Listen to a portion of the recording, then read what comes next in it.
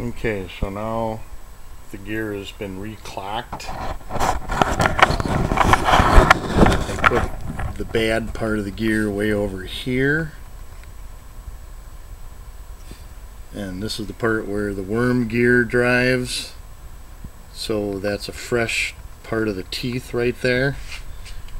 So now when it tries to default to forward after the machine is shut off, it has a fresh set of gears that hopefully will last another 3,000 miles. Not sure what the design on this is, but